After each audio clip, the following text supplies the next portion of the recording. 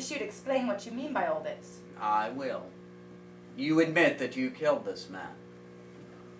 Unfortunately, there are no witnesses, so we've only your word for it. But I heard it all, over the telephone, Inspector. What exactly did you hear, Mr. Windus? Well, I heard a thud, and, did you hear anything to indicate that a struggle was going on? well, what I heard was perfectly consistent with what my wife told me. So all you really know of this matter is what your wife told you, isn't it? You say that this man came to burgle your flat. There's no evidence of that, but there is evidence that he was blackmailing you. Blackmail? It's true, Tony. You say that he came in through the French doors, but we know that he came in through this door. But he can't have got in that way. There are only 2 keys to that door, and it was locked. I had mine in my handbag. My husband had his with him.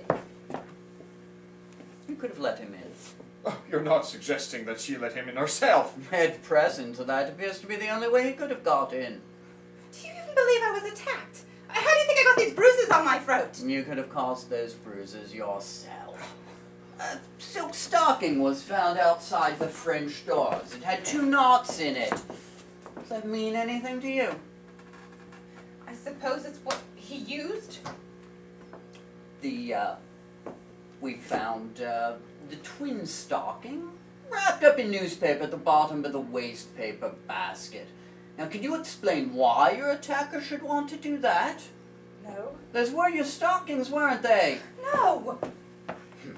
One of the heels was donned with some silk thread that didn't quite match. We found a reel of that silk in your mending basket. Tony, there was a pair of stockings in here. I've heard of police deliberately planting clues to secure convictions. I just didn't realize they did it in this country. His men were here for hours last night. They could have taken the stockings out and done anything with them. Of course they did, and they wiped his shoes on the mat as well. Hello.